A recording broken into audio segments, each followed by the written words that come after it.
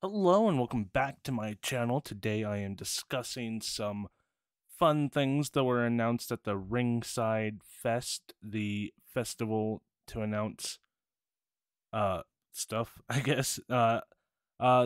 Exciting things were announced today. I guess we'll go over it real quick. They showed a little video that showed all the new figures we can expect to come out in the future, starting off with Edge. Edge looks pretty darn cool. I really like this gear. Of course, it comes with two fists and a leather jacket, and it's one of those gross plastic jackets that nobody likes. But it is a really nice attire, and you have the short-haired Edge, which honestly looks weird. It's a good sculpt. Edge with short hair just looks weird. That's my only issue with it. But it looks good nonetheless, so I'm excited to have that in the future. Then next up we have a Austin Theory. This looks pretty cool. He comes with the, I guess, kind of the meme face that he made when he took a selfie smiling all crazy. That kind of blew up on the internet. And then he has an O face, of course. We have two gears. This is the chase variant. Austin Theory is the only chase variant. He comes with the Captain America gear and this regular black gear that looks fine. I don't know which one's the chase. I believe the black gear is the chase, but either way, the Captain America gear looks really good, and it comes with a cell phone. Then coming up next, we have a Gunther. Not much to talk about here, other than the fact that it's a nice looking Gunther. He's a nice figure to have. Just kind of boring. I hope he comes with his what jacket he wears. That would probably help this figure stand out a little bit. Then next we had a Rhea Ripley. This was back when she had to create an attire just thrown together for her Judgment Day group. And it looked pretty decent. I love Rhea Ripley. I could watch her all day long, so I'm excited to have a figure for her. She has some weird hands, so I hope those aren't the final hands because they look pretty like crab-like, I guess, or they look very odd. So hopefully we get new hands for her.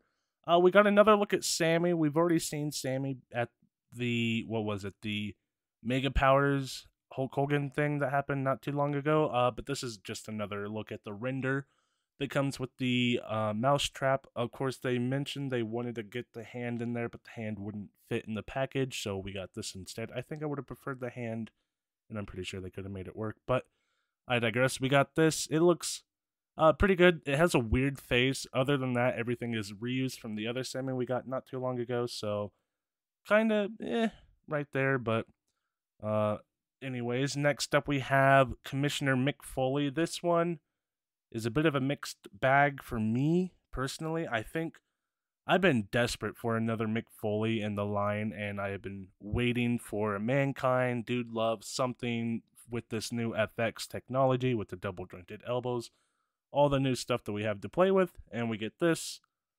And it looks weird. I think it's mostly because of the render that makes it look weird. I think in hand it should look better, but it does come with a lot of accessories. We have two thumbs up hands, a gavel hand, plant. They mentioned he has a rubber shirt, which sucks, but he also comes with his plaid soft goods, which that one's really cool. Next up, we had a Blue Tista. This is a bit of a weird one. This was one of the first elites I've ever owned. The Blue Tista. So it's kind of weird seeing it remade, but I mean, it's kind of cool to see it remade. You know, it has all the nice new details that these modern figures have, the true FX, the double jointed elbows, all that stuff, and swappable hands, of course. So I'm not too disappointed by this. It's just an odd choice, and whatever. I'm excited to have it. A nice modern day Batista. That's pretty nice. After that, we got a Harley Race, King Harley Race. This looks like a reuse of the Booker T, King of the Ring attire with the robe and the crown, but then you get Harley Race. So if you're a Harley Race fan, there you go. He looks pretty decent.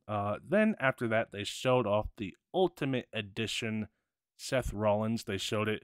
Looks much better in color. I know we saw it at the Mega Powers 2-pack launch party, whatever. I don't know what that's called, but they announced a lot of stuff there that we also see today. It looks much better in color. Of course, we've already seen it, and it we get to see the other head sculpts and the attire and everything, and it looks pretty good. We also get another look at the Andre the Giant. He has 4 different head sculpts, and they made sure to mention they had. I guess he does a weird wave with his hands, so they made sure to have that along with his Ultimate Edition. They talked about these. What are these called? The micro buddies or whatever they're called. I don't collect these, so I don't care. So just skip right over that. And then they teased us with Mankind with the thumbtacks in the back, and that sounds pretty awesome. They also announced the Defining Moments is making a return, so that's pretty spectacular. This is a Ringside Collectibles exclusive, so I guess that's the only place you can pick this up. But like I said earlier, I am desperate for Mankind and Mick Foley and all that stuff, so this is this is Mankind with the thumbtacks in the back, so that's an interesting detail. I believe this will be what, the Hell in a Cell Mankind when he got thrown through the cage and that fight with the Undertaker, the most famous match of all time, pretty much. So yeah, we get that, and that's pretty much where they left it off. I wasn't going to mention this, but since I'm making a news video, I guess I'll throw it in there. We also got to see some Usos yesterday.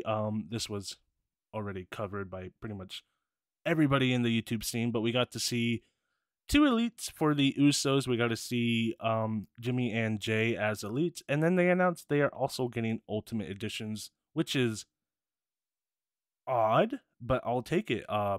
More modern Ultimate Editions. I'd love that. They kind of had their focus on the more retro figures, Hulk Hogan's, Macho Man's, Randy Savage's, all those guys, and it's been a bit of a bummer for people who collect modern wrestlers, and it feels like here lately they're giving us quite a few modern wrestlers, so it's nice to see the Usos get some Ultimate Editions. As weird as it is, I wouldn't have picked them first, but I'm glad to see it regardless. So that's pretty much all we got for the past 2 days. It's been a weird week of announcements. I wasn't expecting anything to get announced. I thought we were pretty much done with news for the year, but I guess with toys, the news never ends. So that's pretty much it for me. Thanks for watching, and I will hopefully be back again very, very soon.